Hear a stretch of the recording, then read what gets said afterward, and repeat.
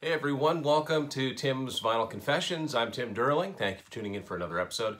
On this one, it's a reboot. One of my first episodes I think I did on cassettes was Def Leppard. And in between filming the episode, or after the episode originally played, I got their 2015 album on cassette, so I tacked that on. I think that was only on the Facebook page. But anyway, I got a few more things, a couple more things to add to that, so I thought I'd just do a refreshed version of my Def Leppard cassettes. And nothing really rare to talk about here, but these are just the versions of the cassettes that I have. First album, On Through the Night. This is a US cassette on Mercury. This was a reissue that was probably done, it says here 1986. And yeah, anytime you see ones that look like that, I've seen Kiss Unmasked and a bunch of polygram albums in the States that kind of have that red font to them, not the actual band font.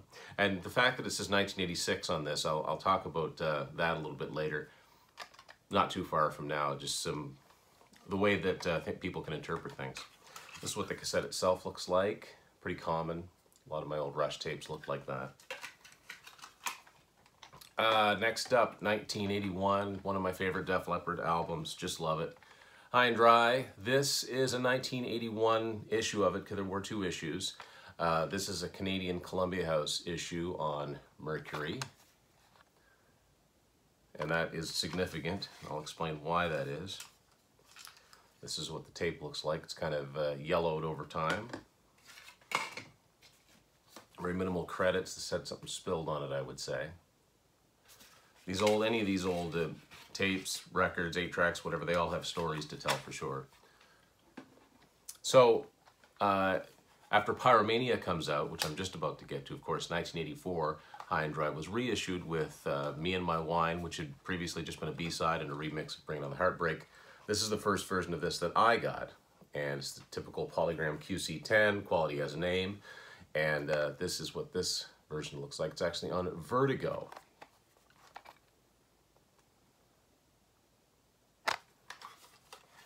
There's the tape itself. I like the blue color they use on this. Pretty much the same credits, just reprinted. So this says 1981, if you look there close, is 1981 and 1984.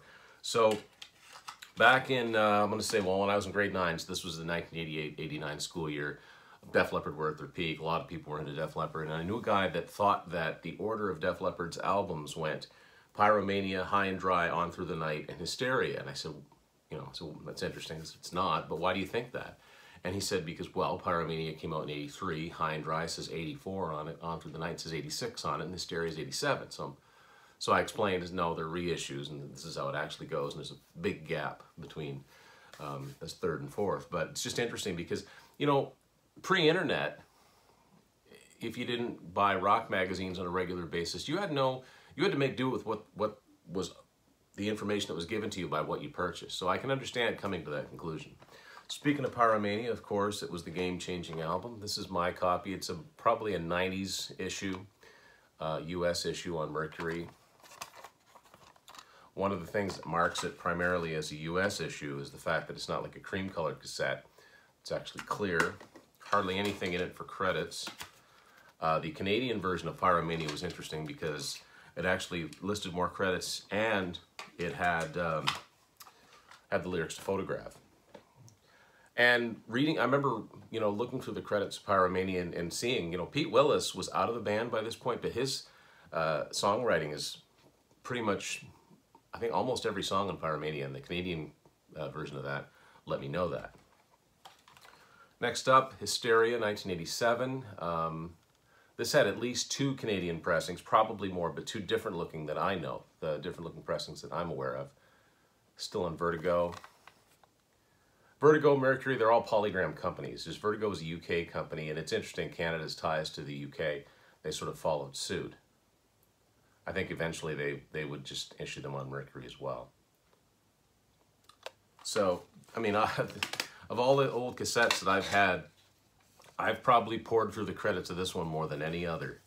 There was a lot to read. For an album that didn't have the lyrics inside of it, there was a lot to take in, a lot of information. Of course, there's the famous story about life at the top, the order form for the Animal Instinct book, which my friend Matt has, I don't actually have. But when I first got this cassette, it was just, it was a black cassette with gold lettering on it. And this is I think it's the original issue with the sticker on it. And the first time I noticed that was Bon Jovi, Slippery When Wet. Same thing, came out, had a red sticker on it, and then the next issue was just a black cassette with gold lettering on it. Of course, I mean, Hysteria was such a massive album, all of the singles, and with those singles, all of the rare B-sides. It introduced things I'd never heard of before, like extended EPs. I did have the Bon Jovi Wanted Dead or Alive EP, but it didn't have anything different on it. It just had an acoustic version and a live version of that song, which was cool. But Def Leppard, you know, you started reading there all these songs like Tear It Down, I Want to Be Your Hero, and Ride Into the Sun. It's like, I want to hear those songs. I want to know what those songs sound like. And we did an extended episode on Hysteria and all of the singles back in 2015, if you want to search that out on Tim's Final Confession. So that kind of gives you the whole story about the collecting of those. But I remember in the spring of '89 that someone said Def Leppard had a new album out. Well, I knew they didn't have a new album out. I said, well, this person saw something. So I remember that, you know, for a long time, the only record store we had in Woodstock was Sam the Record Man, which was great, and I bought a lot of tapes there. But an A&A's opened up in our mall, and I went up, and sure enough, I found one of these. This is, it's not a cassette single, but it's an EP. Oh, a cassette single, I think, looked like this. This is the Rocket Extended Play cassette, Canadian version on Vertigo. And I was very excited to get this. So I said, well, this must have been what they were talking about. It's not a new album.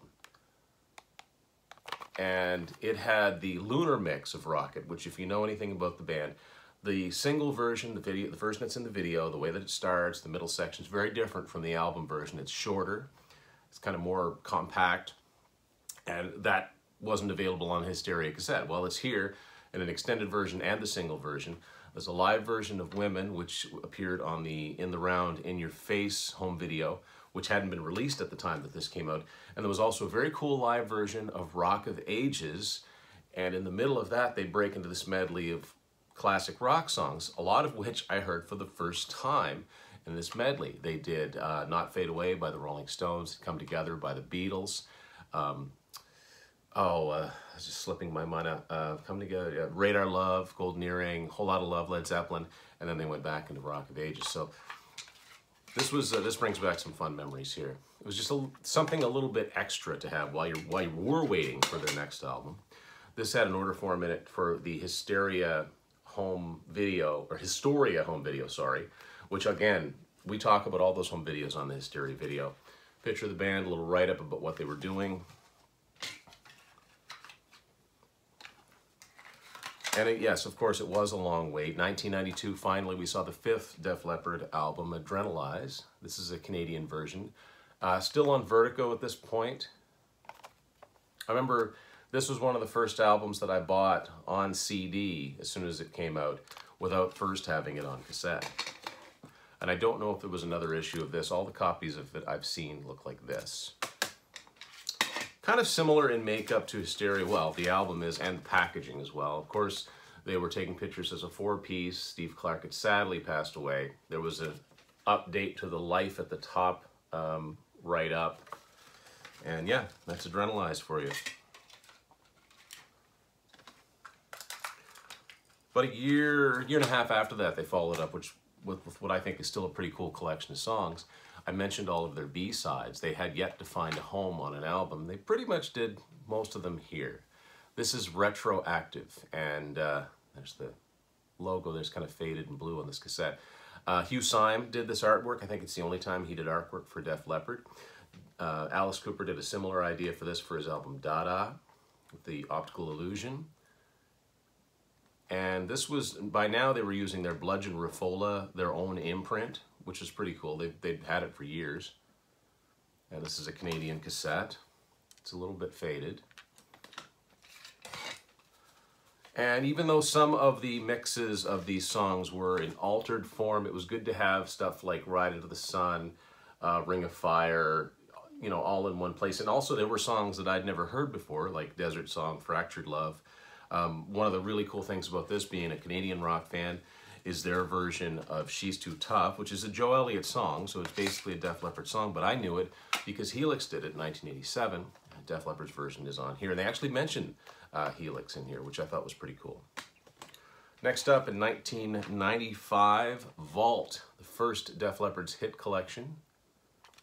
This is a Canadian version. By now it was on Mercury, not Vertigo anymore. A lot of songs on this album. That's what the cassette looks like. And they used like a flimsier cardboard, so it tended to do this, which I was never a big fan of. I like the write-up in this album, the comments from the band members on each of the songs, and the liner notes, which were written, I believe, by Peter Mensch, one of their then managers. I learned some things from this. I learned how, you know, for instance, they'd noticed a spike in sales on the High and Dry album because it started to sell in Lowell, Massachusetts, where they'd never even toured, and they found out later when MTV was on the air in Lowell, Massachusetts. So that was the power of video marketing back then. The next Def Leppard album is not one that you see on cassette all the time. Kind of a controversial album in their career, of course, is Slang from 1996. This is a Canadian copy on Mercury. Still using the dark colored cassettes. That was about to change. I have tried and tried and tried valiantly over the years to really get into this album, because to this very day, the band members all speak highly of this album. And I do like some of the songs on it, but I've just never been able to embrace it as a whole. It's extremely dark, and it was extremely of the times. The best thing I can say about the Slang era is that I did see this tour in Moncton, and even though it really wasn't that well attended, the band sounded fantastic. Next up was a true return to form for Def Leppard. I love this album so much. 1999's Euphoria.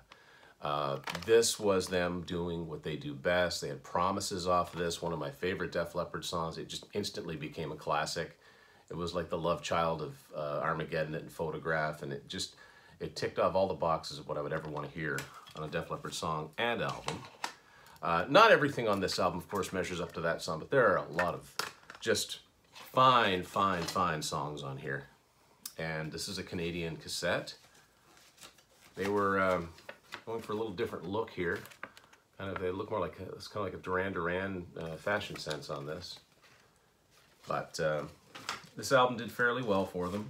Didn't really bring them back into mainstream. I remember being very, very frustrated at the time with sort of mainstream radio, because Promises was just tailor-made to be played on the radio and cranked up. And a lot of retro stuff was happening. A lot of radio stations were starting to play a lot of 80s songs again. And of course, Def Leppard had so many, they were playing them. I'm thinking they could throw Promises in there so easily. And I think a lot of people would be like, what, that's a new song? I gotta have that. But it didn't happen. I'm missing a few. There was a few that were not released in North America. I know X came out in various parts of the world, and I'm guessing their 2004 Best Of did, which didn't come out in North America. We got the Rocket Ages package instead. Their Yeah covers album probably came out on cassette. The only other thing I've got to show you is in 2015, they released a self-titled album, brand new album. I really, really liked it. I dedicated an episode to it when it first came out, and I was excited to get it on cassette. So here it is on EAR Music. It's a European copy. And I think I talked about this before. What I found was very strange about this is that the tabs on the side of this cassette, shine it in the light there, are still there. They're unbroken, which means you could record over this cassette if you had the right equipment. I don't know why anybody ever want to do that. Okay, so there's just pictures and some credits. That's what I've got from Def Leppard. I know there's lots of EPs out there. I'd be interested to see what you folks out there have. If there's anybody watching from across the pond, if you've got any cassettes that I didn't feature here, let's see them. Let's hear about them. Thanks for watching Tim's Vinyl Confessions.